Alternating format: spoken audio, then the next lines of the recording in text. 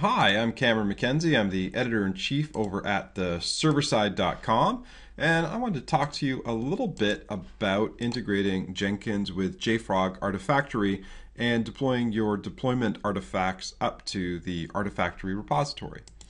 So I got two things set up right here. First of all, I've got JFrog Artifactory set up, and you can see I've got libs release, libs snapshot, more specifically libs release local and libs snapshot local as two repositories to handle the artifacts that I generate in my Jenkins build. That's where I want my jar files to go. And I've also got Jenkins installed over here running on port localhost 8080. I'm just going to sign into Jenkins. Now, anytime you're working with a plugin or a third-party tool, the way you configure it in Jenkins, it's really maybe a 3 or 4 step process. So the first thing is, obviously, you have to install the tool. So there's Artifactory installed. There's Artifactory running. So if you want to connect to Artifactory from Jenkins, the first thing you need to do is actually have Artifactory somewhere. Step number 2 is coming into Jenkins and then clicking on Manage Jenkins and then installing the appropriate plugin. And the appropriate plugin for Artifactory is sensibly named Artifactory. So I'm going to pull in the Artifactory plugin. Install without reset is what I will check. It'll take just a moment to build, just a moment to install.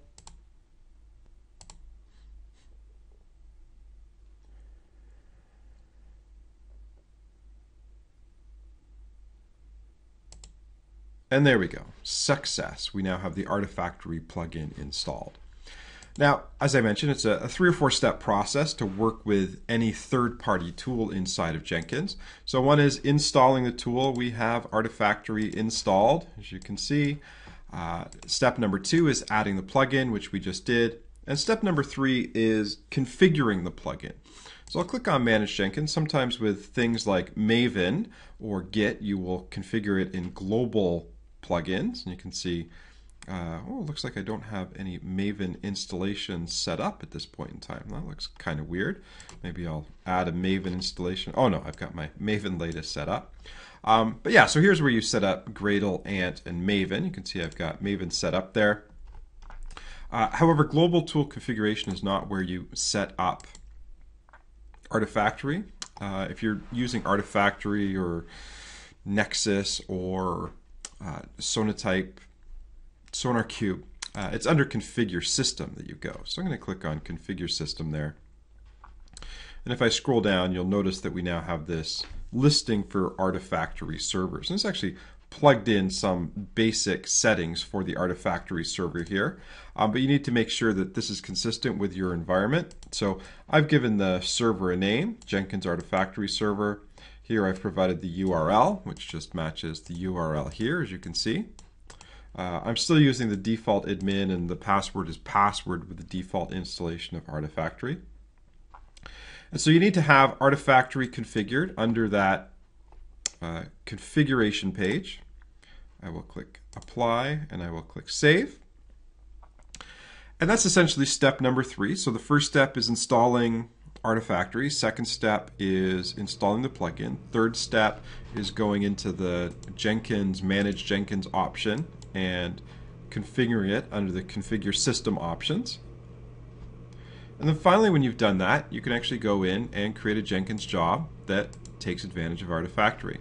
Now, I've got a nice little GitHub repository that I'm going to pull from. It's github.com/CameronMCNZ/rockpaperscissors. I'm going to go over here and click the clone or download option and copy the Git URL there. You'll also notice that there's a couple of branches here. So I've got a master branch and a dragon branch. On the master branch, if I look at the pom.xml file, you notice the version is just 1.0. However, if I go down to the dragon branch, you notice that the version of the POM is 1.0 snapshot. And so this is the one that I'm going to build because I want to build a snapshot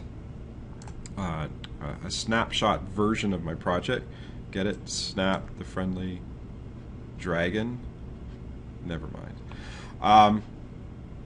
Anyways, so this is actually the build that this is the actual branch that I'm going to build from in Jenkins. So I'm going to create a new Jenkins job. I'll call it Jenkins Artifactory Integration. It'll just be a basic freestyle project.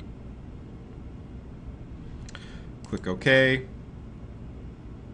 And because I've installed the Jenkins plugin, there's this new option that's available to me in here. And it's this option here in the build environment. It's the Maven 3 Artifactory integration. It needs to point at my Artifactory installation. I need to specify the release and snapshot repositories. Just clicking refresh repositories will do that.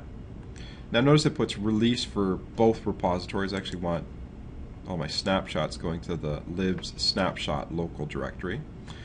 And so that's now configuring your Artifactory repository inside of the Jenkins build. Now, of course, what do I want to build? I want to build from Git, and that means going to the GitHub repository that I specified earlier. That's the URL that I copied from the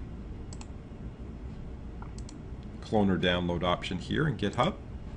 I'm not going to pull from master. I'm actually going to pull from Dragon, and that's where my snapshot implementation is.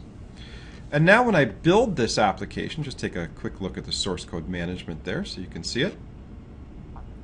And now when I build this application, what I'm going to choose to do is I'm going to choose to build this using Maven 3 with the Artifactory integration. And so I choose the version of Maven that I want to build with, and you'll notice that when I looked at the configuration earlier, I had Maven already installed, and I named the Maven installation Maven Latest. The goals and options here, I'm just going to use install as the option. I guess I could do a clean, test, compile, and package option as well if I really wanted to. Be more specific, install is fine. Because the GitHub repository that I'm pulling from has the pom.xml file directly in the root of the application of the project. I don't have to specify a root pom, but if it's not named correctly, or you have to dig down to find the root pom, you may have to specify that there. And again, I want to just emphasize that the pom file in the Dragon build should say version snapshot. Now it doesn't actually there. So let me see. Well, that's the master. I want to go to Dragon, and you notice that right here in Dragon we have that 1.0 snapshot build. And if I looked at the master, you would see that the master is not a snapshot build. It's just version 1.0. Okay. The point being, as this application gets built, it should push the resource into the snapshots repository inside Artifactory. And now that's it. I'm going to click apply. I'm going to click save. And notice we've got the Artifactory build info option here. That's a result of installing the Artifactory plugin, but I don't need to look at that right now. I'm going to click build now in the application.